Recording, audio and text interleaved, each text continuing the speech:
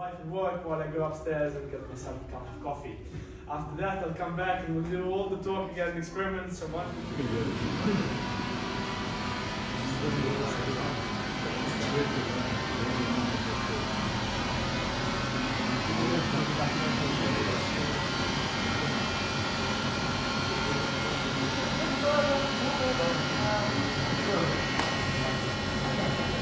Alright, so we're now out. First right hand. Yeah, 3, 2, 1. There we go. Now, second one, coming up with 3, 2, 1. And last one coming up with 5, 3, up. There we go. Which is basically a quarter of the big one, but still quite a lot. It works the same way as the previous one, so when we turn it on, the lightsaber is gonna... Yeah. Oh, put more bigger on the finger, okay.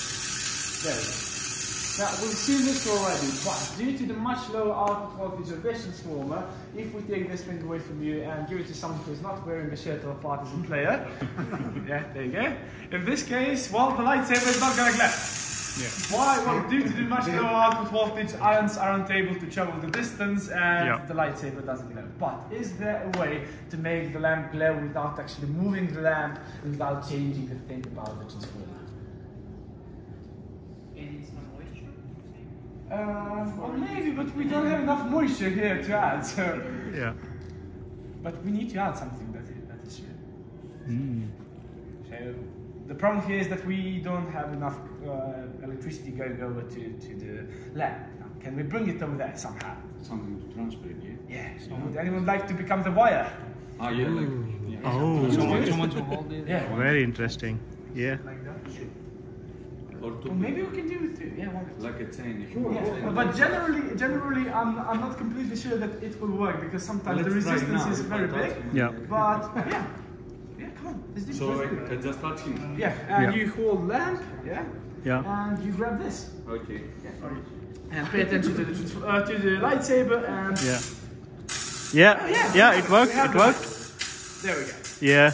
As you can see, the lightsaber glows. That means that we have shown that we can transmit the current through our body. Now, a very important question for all of you. Did it hurt you? Did you feel anything?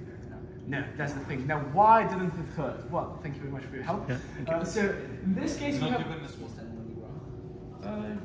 Yeah, but generally we have shoes, which means that we're not exactly on the Earthing ground. it, yeah. But it is still working regardless of that. Even if we jump a bit, it will still work.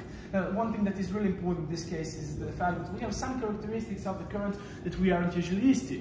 So the voltage is once again very high, but the frequency is also high and the intensity of the current is very, very low. That means that we have something that scientists call the skin effect, and the current needs to find a very quick path to flow through, and that is what the name says, through the surface of our skin.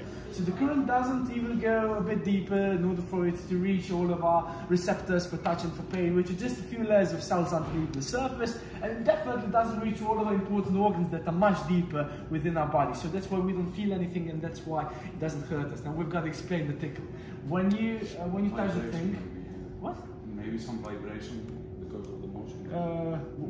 Wait a second. So when you grab a hold of the thing, the current goes directly to the surface of your skin, so you feel nothing. But when you move your hand away just a bit, you can see and you can feel the thing. You can see the lightning.